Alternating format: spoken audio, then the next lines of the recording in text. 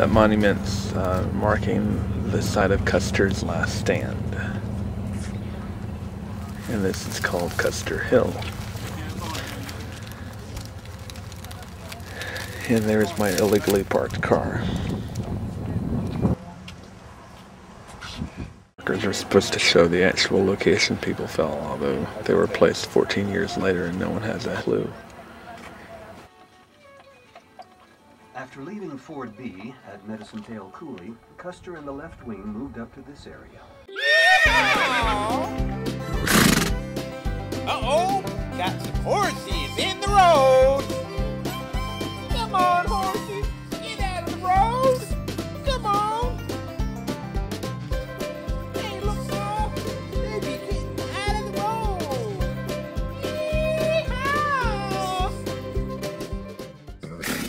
Crazy Horse, Gall, and some 1,500 warriors engaged Crook on June 17th, about 30 miles southeast of here. Historians call it the Battle of the Rosebud.